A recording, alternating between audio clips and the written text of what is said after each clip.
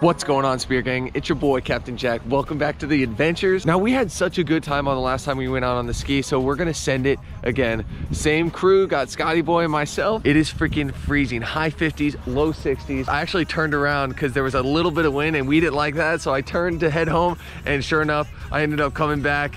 There was just something pulling me towards the ocean, and I gotta get in there. So now that the temperature dropped a little bit, some of those fish from up north start to come down to where we're at. Now we're hoping for some pelagics as always, but honestly we'll take what we can get. Real quick, wanted to mention that new merch is dropping. This is my old stuff, but I have a whole new line. Go check it out, captainjackmerch.com. Pick yourself something up, get it in time for the holidays. But we're gonna send it, and I'm so excited I get to take you with us. So I will see you guys out there in the blue.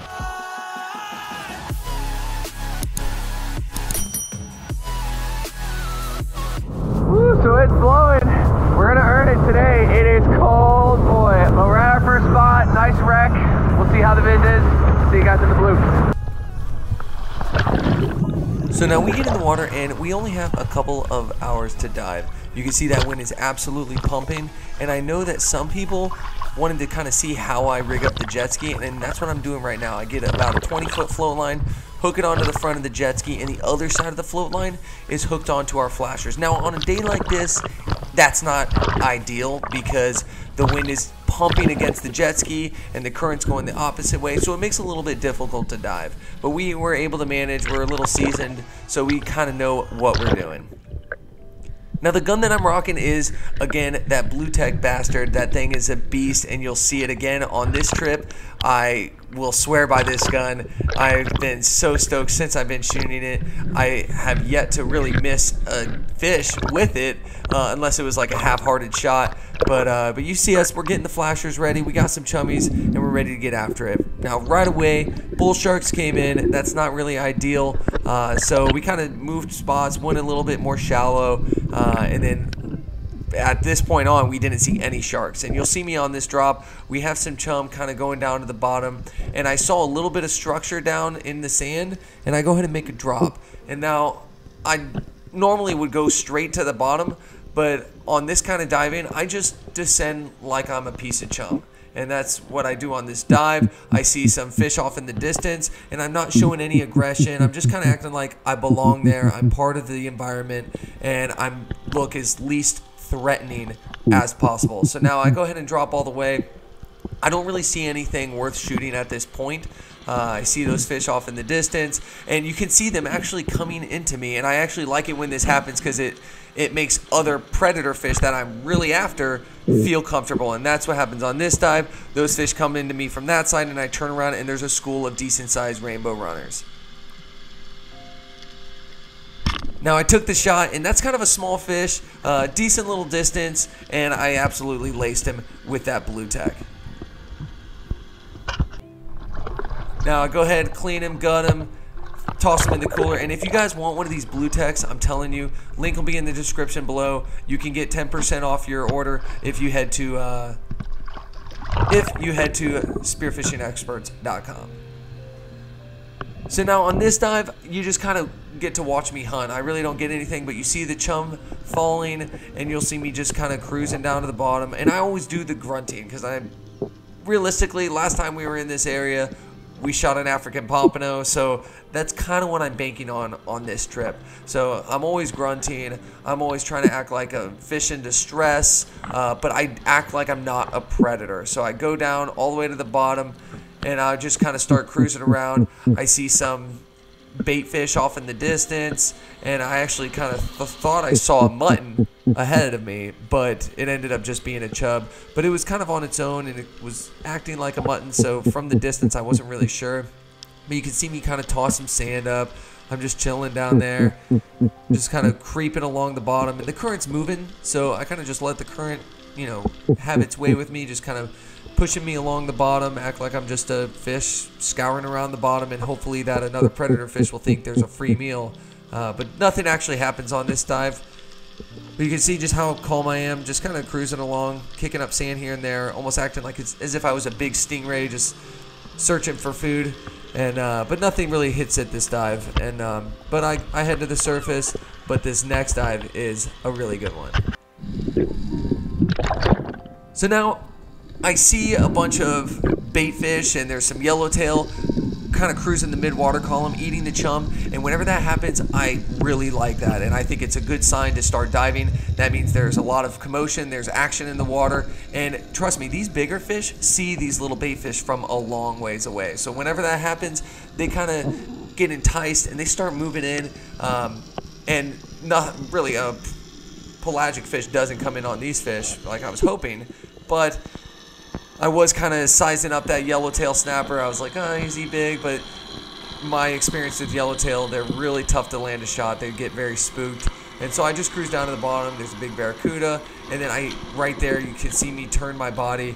I spot a school of mangrove snapper coming into me. And these are good sized mangroves. So I don't look very threatening. And they come cruising in. And I just take my time, pick out the best one, biggest one, and land a perfect shot.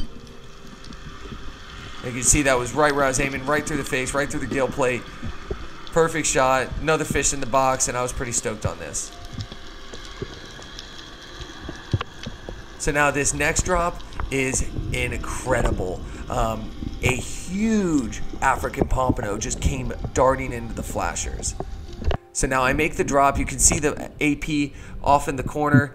And what happens on this dive is I make a drop to get down there as soon as I can. And that kind of spooked the fish. And he was a little darty. And I was pursuing him. And I saw him moving away. So I stopped pursuing him completely. Just started descending and started grunting hard. And sure enough, he just turned around and booked it right into me. And now that was like a 15-foot shot, maybe closer to 20. It doesn't look like it, but that was a big fish.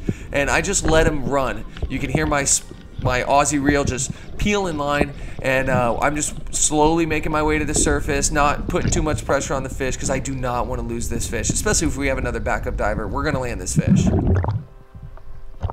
Empty. So I go ahead and tell Scott what I got on the line, and now I'm just babying this thing. I wasn't positive on the shot. I know I got a good shot on him placement-wise, but I wasn't sure on the penetration because it was such a far shot. So now I'm just kind of babying him, and with this situation, if you're not on a wreck, if you're just on some debris, if you're on the reef, you don't really have to worry too much about giving these pelagic fish some slack. I mean, unless there's some big sharks around, that's whenever you want to kind of worry a little bit. But on this one, I just gave him some slack, and that spear in him is enough to kind of wear him down. Because also, mind you, you just got hit with something hard through the body, and it's weighing you down when you swim. So it put a lot of pressure on him, just the shaft alone, and now I start kind of pulling him up now that I know he's kind of giving me the death circles. But on this dive, Scott goes and puts a backup shot, and for some reason, I'll explain this in a minute, his line just busted a crimp and just took off. So he lost his shaft somehow. Huh? I don't have my shaft. But luckily he made a good enough shot to where that fish was basically dead. And I looked at his thing and I was like, that's weird, because it's not like he forgot to hook on his spear. It just snapped the swivel or snapped the crimp, and he just lost his spear. You can see him dive, kind of seeing if he can see it, but that thing is long gone. But now I know we don't have an extra shaft, we don't have an extra gun, so now I have to make sure I land this fish with what we have in him now. So I just baby him. If he was gonna pull, I just let him go and just give him the slack, but I just grabbed his tail immediately, and he tries to fight. You can see my whole body shake, but we got this fish. Scott has the knife, and he brains him, and we are so pumped on this fish. This is a good size African pompano.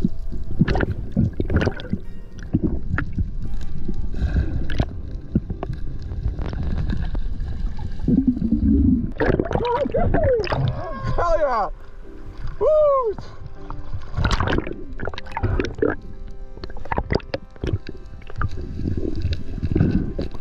Look at that. There we go! That's a big one! Hell yeah! Look at that! Dude, all about it. He came in, he actually darted away. They came back kind of to my grunting. And oh my god, that was unreal. That was a big fish. It's a good one. He was peeling line. Hell yeah, such good eating. I'm so stoked. Dude, again with the ski. 2 for 2. 2 for 2, dude, let's keep it rolling.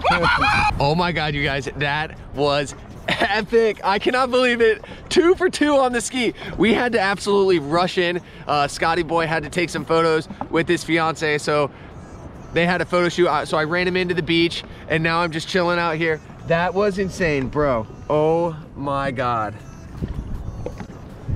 Freaking doing it again. On the ski, unreal. This is insane. I never thought this would happen, and it did, and it's great. Hope you guys appreciate all the work I put into these videos, because here's a little behind the scenes action. If you hear that, you know what it is.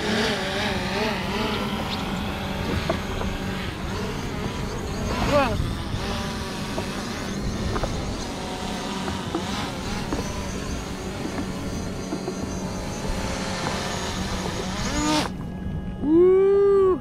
hot doggy. Boy, so stoked, man. What a day. What a day.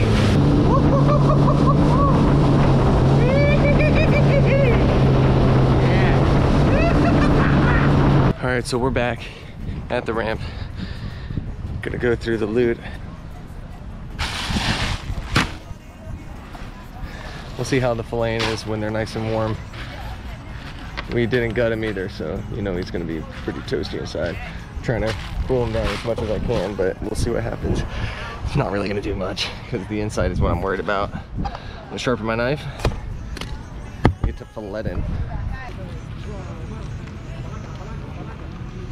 One thing, a guy actually came up to me and was asking me if this is like a regular Florida pompano, and truth be told, this is an African pompano, and I mean, there are pompano in Florida, but they are way smaller than this. These ones get, you know, they can be small, but they mature and get way bigger than regular pompano. And these ones don't really hang out in the sand on the beaches like pompano do.